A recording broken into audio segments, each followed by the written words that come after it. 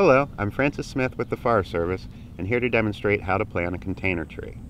When planting a container tree, you want to make sure you have the right spot for the right species, meaning the proper amount of sunlight and room to grow.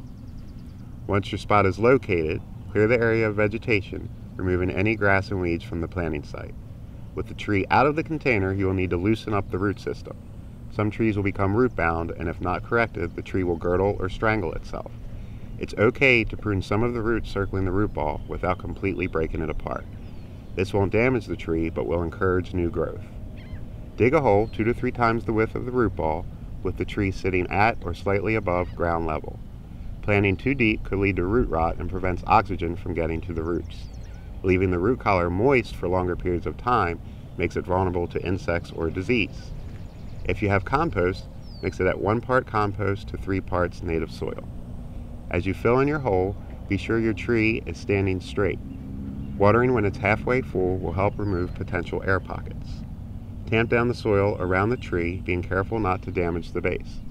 Place mulch 2 inches from the tree trunk and at a depth of 2 to 4 inches, covering the disturbed ground just dug. Don't mound up the mulch at the base of the tree like a volcano, instead create a donut shape. If necessary, place a tree collar around the base of the tree to prevent voles or deer from damaging the bark. Not always needed, but a stake can be used to help ensure straight growth. Any cabling touching the tree should have a protective cover to prevent it from cutting into the tree tissue. For more tips on maintaining your habitat, visit the Maryland Forest Service website.